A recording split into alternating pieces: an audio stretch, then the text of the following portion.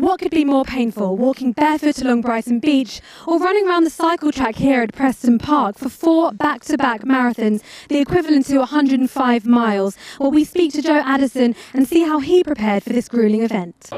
We are here tonight at the Grand Hotel for the annual Sussex Sports Awards hosted by Danny Pike and heptathlete Louise Hazel. What was your main support growing up as a child and getting into sport? Was it your family? Was it a teacher you remember? I mean, what really truly inspired you? We were talking about this actually on our table tonight. I guess my first support network had to start at home really. Left-handed or right-handed in cricket? Does it matter? What's best? It doesn't matter. I was a right-handed batsman and a left-handed bowler, albeit a very bad one. Staying with the Albion, and in just over 2 weeks the women's side will take to the Amex pitch for the first time in their history.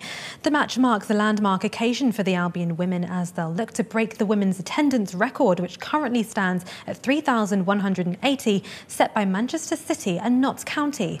And head coach James Mars says that whilst his team are excited for the match, they must make sure to focus on games between now and then.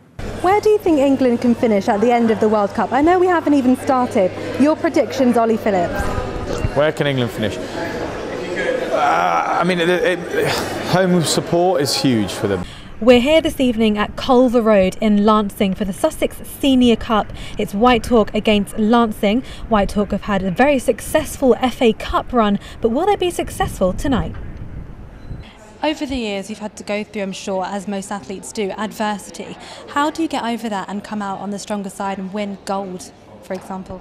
I think, the hardest thing about adversity is always, you're always in the present moment. When adversity strikes, you never know when it's going to hit.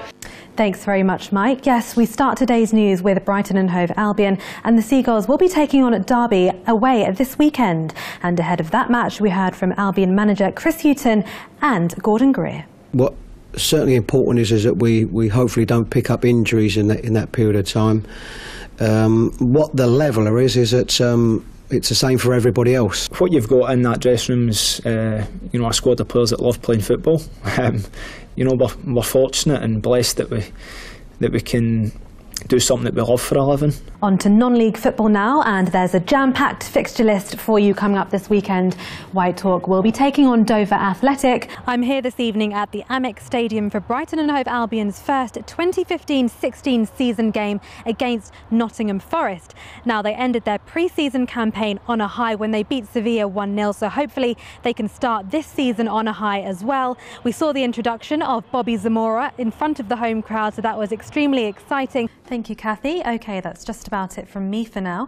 Time now for us to hand over to Later Sports' Jamie Walker, where the Albion entered the record books after they continued their unbeaten start to the season.